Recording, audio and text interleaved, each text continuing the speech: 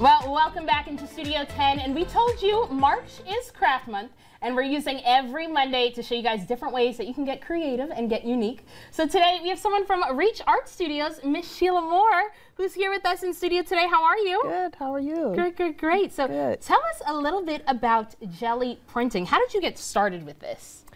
I would say it was totally serendipity because I was trying to find creative outlets and I discovered it because I'm on Pinterest a lot and YouTube, and I saw it and I was intrigued because I'm not a drawer, and the fact that it's abstract and organic and it can just take on many forms, and so I got hooked. That's awesome. And I can get lost through Pinterest sometimes. I do it all the time. Yeah, absolutely. Yes. So can you show us just a little bit about some of the designs that you've brought in here with us today? Well, one thing about gel printing, I'm a sewer. I've sewn since I was a little kid. So I wanted to get beyond making clothes. So I discovered that with gel printing, it can work on fabric. Awesome. So what you can do is you lay down your paint, different colors sometimes on one plate. Okay. And then you roll it out with a brayer. Okay. And then you can just do various markings. I use stencils, I use stamps, I just sometimes use a stick and go all around, and then you lay the fabric down and it picks up whatever print that you have put on the plate. And so so I have a stack of pieces of fabric, and one day I just sat down and just cut them all up in various shapes, and I did a technique just applique stitching and stitched them to this piece of fabric. Nothing really has to be wasted with gel printing, so this is leftover from this. Cool. And so I decided to do a pillow. That's amazing. That's a good idea. And so I just, again, using applique stitching, I applied it to this fabric, and then I did a little stamping. Okay. No, I mean, I'm sorry, this is stenciling. Okay. I had some stencils, and I stenciled to just make some additional markings on there. So that fabric got used up.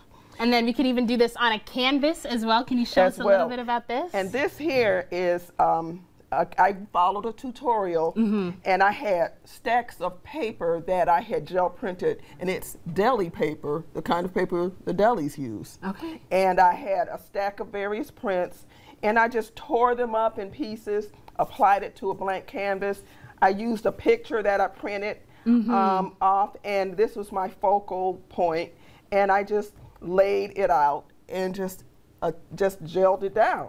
And so this is what I came up with, and I plan to hang this in my house. That is beautiful. How amazing. Well, I want you to actually show us how to start Gelli printing, because I know we have the materials here. So can you show us how do we get started? Okay, the most basic thing you do, so if you want to practice it, so let's take this. Start. I tell you what, we can leave this on here actually. Okay. Because I want you to pick up this image. So take a little paint. Okay.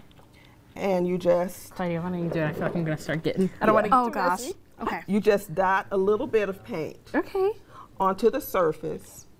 And then this is a brayer. Okay. And you take your brayer and you just do quick rolls like this. Okay. So you can get the paint on the surface. Okay? And these are my small plates. I have much larger plates than this too. So you just roll it on there. All right. And you take, and this is the deli paper, and you just take a piece and you lay it on top. Right. And you just move it, massage it on a little bit. And as you see, it's picking it up. Oh yeah, okay. Awesome. Okay, so then you just lift it and it picks up. Oh my goodness. The impression. And the results are going to vary. It's so serendipity. It can become many different things. And the paints that you use, there are different factors on how intense the print is going to be. You could put like multicolor. Multicolors. You could add multiple colors to this, but I wanted to show you the most basic.